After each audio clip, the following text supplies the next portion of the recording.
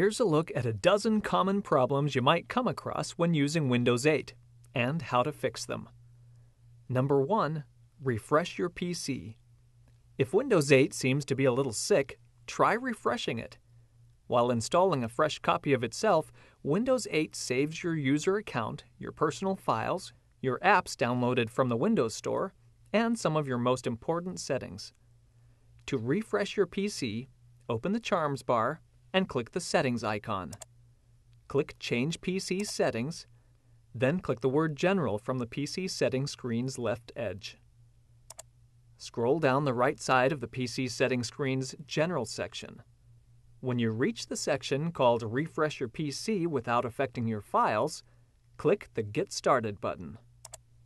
Click Next to start the refresh process. If asked, insert your Windows 8 disk, flash drive, or whatever else you used to first install Windows. Then click the Refresh button, and Windows 8 refreshes your PC. Number 2. Remove everything. If you're having issues with your PC and nothing else seems to be able to cure it, removing everything may do the trick. It also wipes away your personal data, however, so it's perfect if you decide to give your PC away or donate it to charity. To remove everything from your PC, open the Charms bar and click the Settings icon. Click Change PC Settings, then click General. Scroll down the right side of the screen. When you reach the section Remove Everything and Reinstall Windows, click the Get Started button. If asked, insert your Windows 8 disk, flash drive, or whatever else you used to first install Windows. Click Next and choose how you want to remove your personal files. You can either just remove your files or fully clean the drive, which removes all your data and then scrubs the hard drive extra clean. Make your selection and wait for the process to finish, or click Cancel to return to the PC settings screen. Number 3. Restore backups with File History. File History is Windows 8's new backup program. It emphasizes saving your own data, not your apps and programs. To keep your files safe, File History automatically makes a copy of every file in your Documents, Music, Photos, and Videos libraries. It copies all the files on your desktop as well. And File History automatically makes those copies every hour. To browse through your backed up files and folders, restoring the ones you want, go to your desktop and open the folder containing the items you'd like to retrieve. Click the Home tab on the ribbon, then click the History button. Here you see what's been backed up. Choose what you'd like to restore.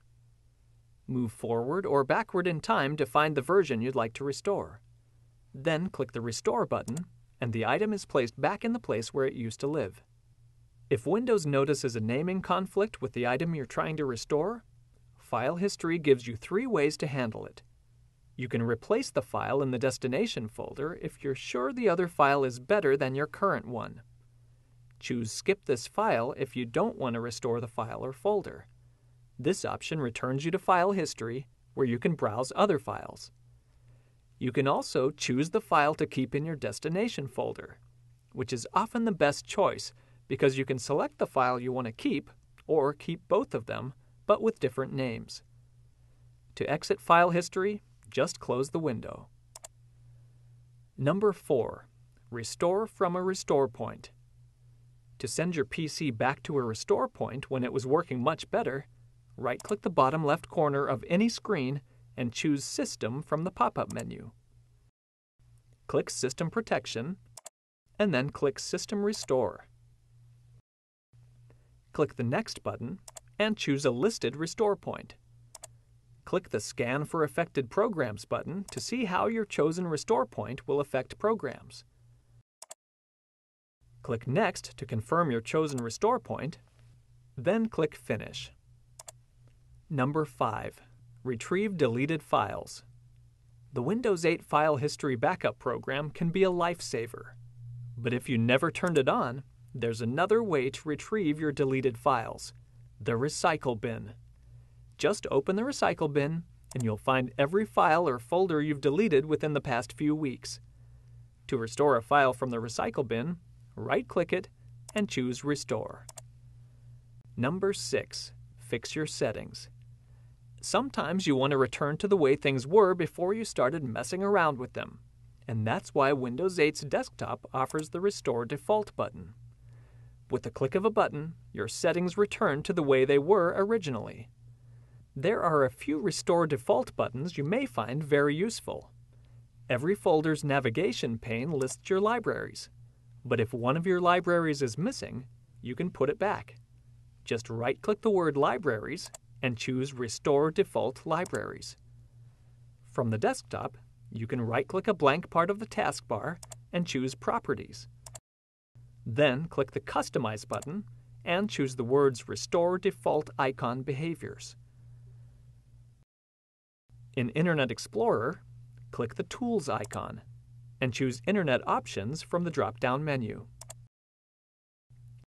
Click the Advanced tab and click the Reset button. This action wipes out nearly everything, including your toolbars, add-ons, and search engine preference.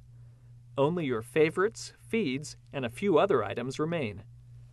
Windows 8 hides a slew of switches relating to folders, their navigation panes, the items they show, how they behave, and how they search for items. To return them to their default settings, open any folder and click the View tab on the ribbon menu along the top. Click the Options icon, and when the drop-down list appears, click Folder and Search Options. You can find a Restore Defaults button on each tab: General, View, and Search. Number 7. Move missing items back to a folder.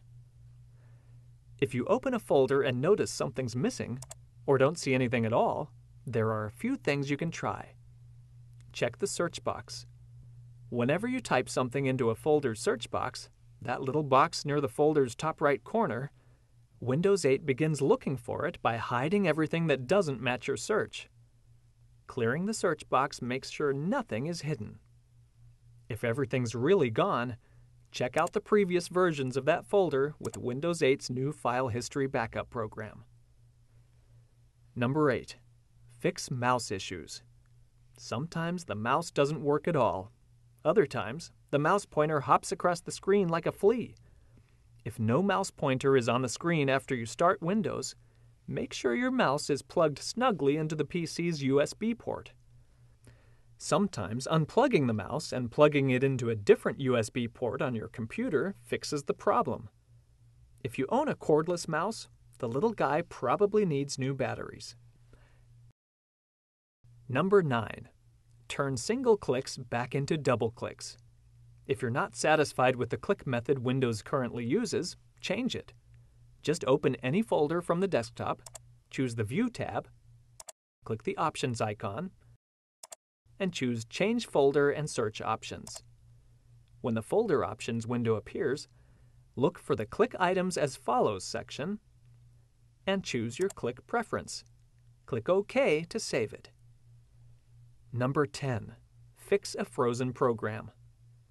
Eventually, one of your programs will freeze up solid, leaving you no way to reach its normal close command.